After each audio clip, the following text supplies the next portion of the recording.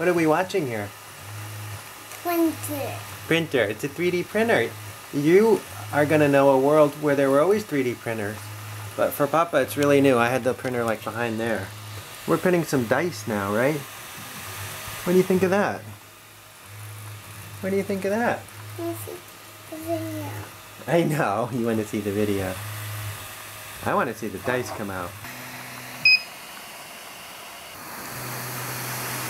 Caleb here. I just unboxed a Afinia H480 3D printer behind me, about $1,300, and I'm really excited. Right now it's auto leveling behind me. It has a nice little nozzle attachment, that black thing, and it's using that little wheel to sense the leveling. You can manually level it, of course, too. Here's a little printer, ironically next to my laser printer. Who knows? Will they replace each other? Will they become one? Will every house have a 3D printer? We're not sure, but they are good in schools, we do know that. Now, why did we buy an Afinia? Well, I think you could buy a MakerBot, you could buy two PrinterBot Simples, which is a good argument for $1,200. The metal printer bots. You could buy an Afinia for the same price, I think, as a MakerBot Mini. The prices are shifting. I've used the PrinterBot, MakerBot, and I've been with an Afinia all day at a conference, you know, sitting next to someone using it, and I tried it a couple times. We just went with the Afinia because it slightly felt a little better, it's a little quieter, and the person we know who uses it a lot says it's pretty reliable, and the software is pretty simple, and the documentation is good, and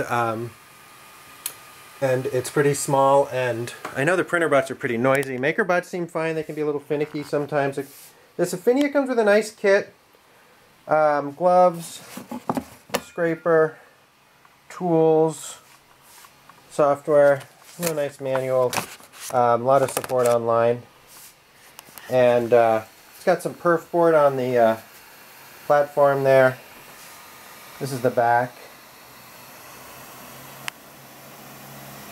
Alright, I loaded my first print, which is a modifiable ring on Thingiverse, which is real easy because I can just put something on the ring, and rings only take about 16 minutes because they're a nice circle. And here's what the software looks like.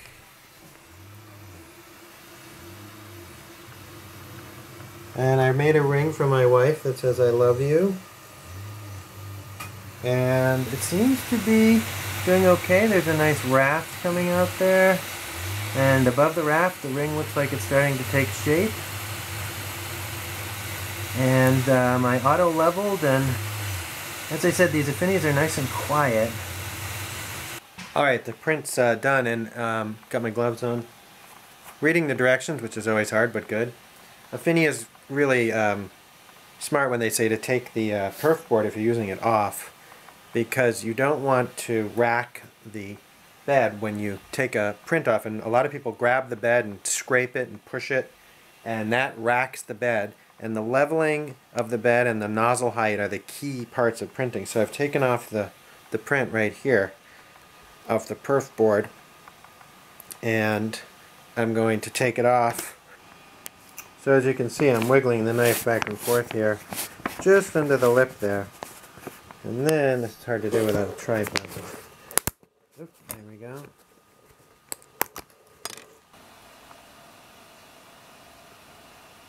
The I love you is recessed, and this white PLA is hard to see recessed letters. I've done it in blue before, and it's much more visible. But it is there, I love you. And the ring looks pretty good. Have to clean up that edge a little bit. Is it time to print something different? Yeah. Okay. My ring. What do you want to print, a violin? My ring. Your ring? Oh, your ring. I have to make you a ring, that's right. Papa forgot to make you a ring. I only made Mama a ring. Alright, as you can see, it's dark out. I've been printing on and off. It's Sunday, so we went to the beach with the family at a local lake, and they're asleep now, so I'm printing again. I'm trying about 12 rings. So I want to bring like rings for every kid in the morning to show them what prints look like. This is going to take 2 hours and 40 minutes to do all these rings. The only trouble I've had during the day was there's a little clip back here. Maybe the printed bed will come back. A clip right there. The nozzle pushes that down to auto-detect the height and touches the metal underneath there. if the perf board is slid under that metal, it totally throws off, of course, there we go. It throws off its ability to gauge the height. So you have to be careful with the perf board in this area to make sure that box is away from the metal and away from these edges. Otherwise, this printer's been awesome, and I'm really excited tomorrow for 10 kids at Putney Central School. They're going to use Tinkercad, and they're going to have a journal with screenshots of their designs, and they're going to have to keep a list of problems they had and how they solved them, and they're going to scale their prints down to like 25 millimeters, which is about an inch. So we print fast, and we, what do they say? We fail often, fail quickly, until we succeed. And the other rule the kids are going to have Monday is that they're going to have to make everything they print. No printing things they didn't design. Or significantly modify someone else's design. And keep a journal. That's the rules for next week when I use this. And then we'll put it in the school and keep it printing as much as we can. The main thing you're going to learn really quick is that these are machines, and machines need to be maintained, and they're sensitive to their environment. And even though you are really putting STL files from 3D models on the screen, which are perfect all the time and don't change. A 3D model always works if it gets cold. If it gets cold, it changes how a 3D printer works because it's melting plastic and the plastic's drying. The fan you can hear is on right now in this printer. So you got to teach kids part of that. It's not a magical device like in Star Trek with the replicator.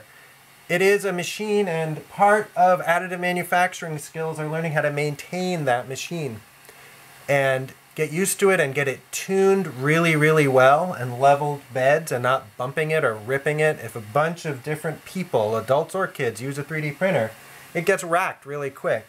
So you have to treat it carefully and practice with small prints. So you make your mistakes in half-an-hour prints. Anyway, good luck out there. Best thing to do is just get started and keep your own journal about how you're going to deal with things and what you learned, which reminds me I have to write this stuff down. Have fun out there.